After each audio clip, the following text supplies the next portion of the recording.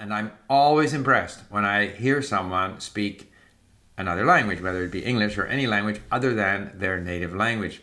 Hi there, Steve Kaufman here again, and today I want to talk about English.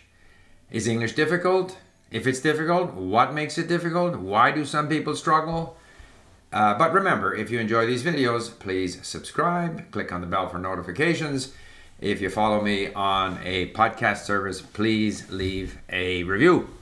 Now, I know that many of my viewers, watch my videos to work on their English, which is a very good idea because I try to speak clearly. The transcript of these videos are all available on link to study as lessons if you want to. So it's a good thing. And if you're interested in what I have to say, which may or may not be the case, that's so much the better, because if you can learn from things that are interesting, of course, that's a good thing.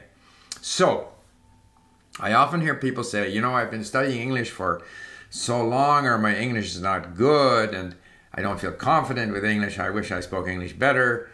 And often the subject comes up, is English difficult compared to, I don't know, Russian, Chinese, Japanese, French, and so forth. So what's my view on all of this? Yes, there are people who struggle with English. I know people in Canada, immigrants, who have been there for 10 years, longer, and who really don't speak English very well.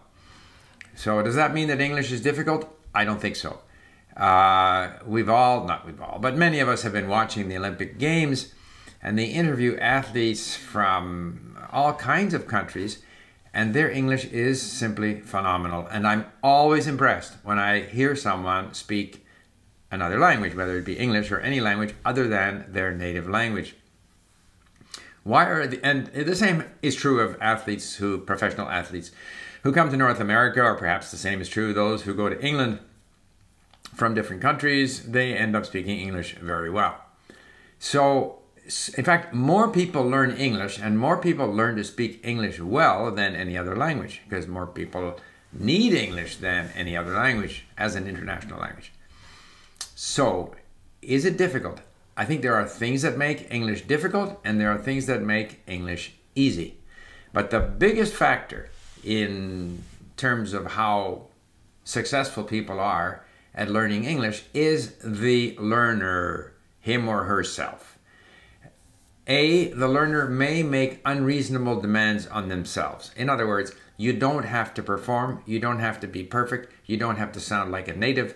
If you learn English as an adult, you'll probably always have an accent, you'll probably always have a certain turn of phrase which reflects your native language, habits that you simply can't, get rid of. And I've seen this in people who speak English extremely well and still have a German turn of phrase or a Swedish turn of phrase or a Japanese turn of phrase that they aren't going to get rid of. And so we needn't worry about that.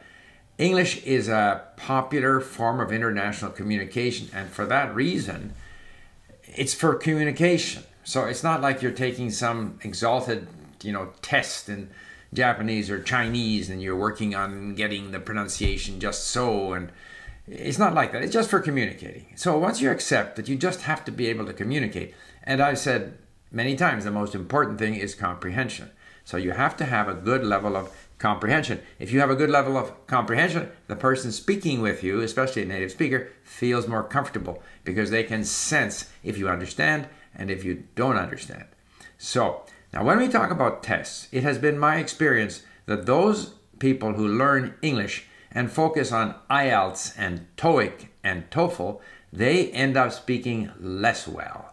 I don't think the Olympic athletes or the professional hockey players from Russia or Slovakia or Sweden who play in North America, or maybe Brazilians or Argentinians who play soccer in the UK, or Croatians or whatever, they don't take TOEFL, IELTS. I don't think so.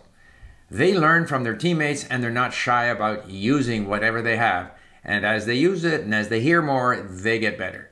So I think the extent to which people take these tests, it's almost in inverse relationship to their ability to speak the language. So it's something I would definitely advise against focusing on these tests, your results on these tests. I had In fact, the beginning of Link was when we had hired a person from China. It's a long story. I heard that he had his money stolen as an immigrant arriving at the airport.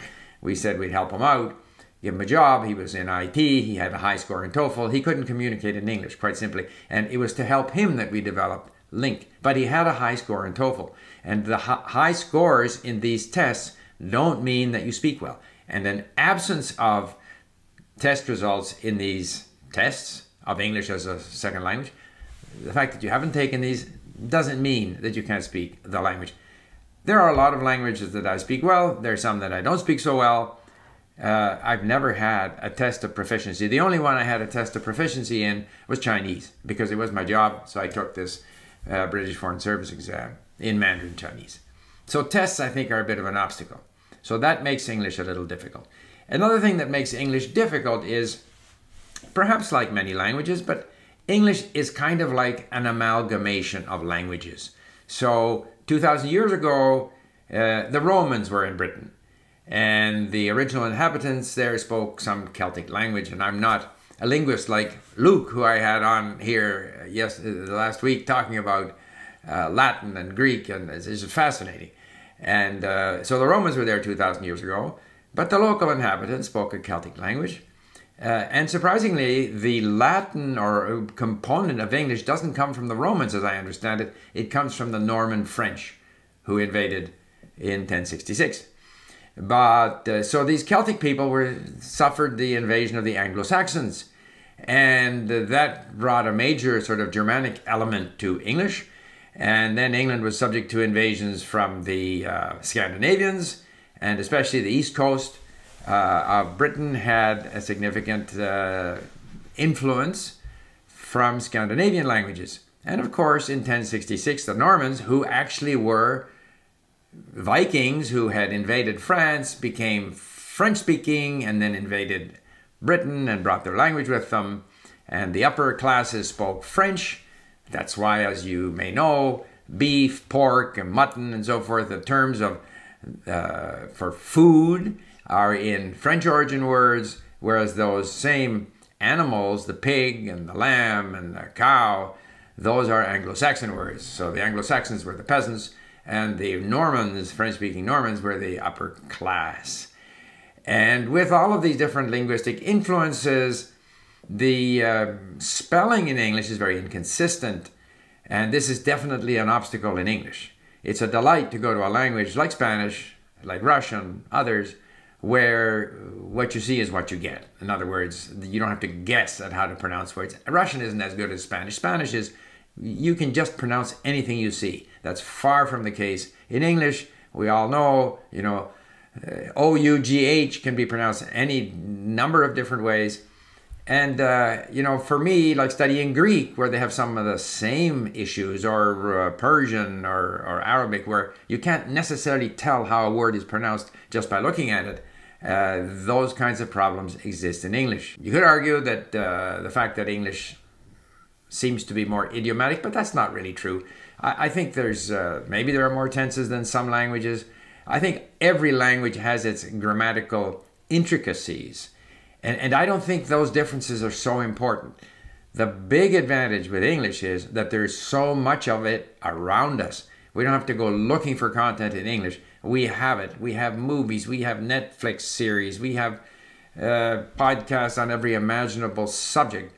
And given that the fastest way to improving in any language is to do a lot of listening and reading, to be exposed to the language, and eventually to just start speaking the language without worrying, then the conditions for English are better than for any other language, because there is more content, there are more English speakers around, whether native speakers or otherwise, that you are going to meet wherever you go, that you're going to need when you're in an airport, so that the need for the language is greater, the availability of content, the opportunity to use it. All of these things make learning English easier.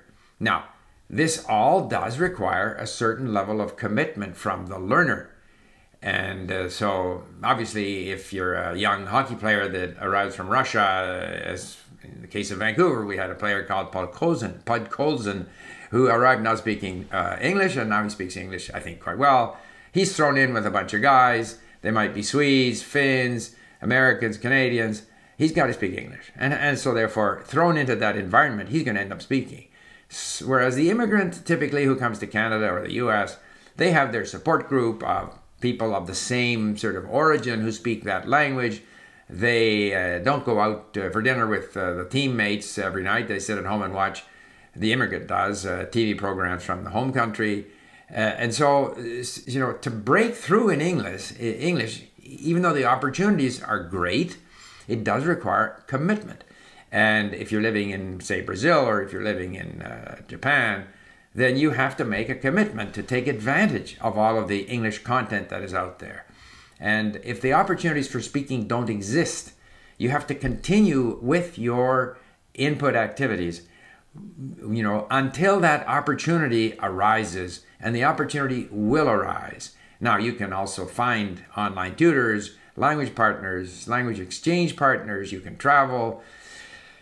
But even if those kinds of things aren't available to you, there is just so much content available that you can absorb, that you can listen, that you can read, you can train your brain, you can get used to it, you can feel confident that you understand, which is, of course, the key skill, so that you can prepare yourself. And then when you get in a situation where you have to, you know, use the language, go for it. Don't worry about it. The world is full of non-native speakers of English who speak with a variety of accents, who don't speak perfectly, and their goal is simply to communicate. So I guess in conclusion, even though I hear a lot of people say English is difficult or my English is not good, I think people should stop saying that their English is not good. They should just continue, hopefully finding ways to enjoy the language, spending time with the language, taking advantage of all the English language content that's available, opportunities to use English which are available, go for it without any inhibitions, and not really set standards for themselves that are unrealistic. So, I hope that was helpful. I want to encourage people who are learning English, no matter what your level, don't be tough on yourselves, and by the same token, you should continue to try to improve. And how do you continue to improve? Keep using the language, keep listening, keep reading. Thank you for listening. Bye for now.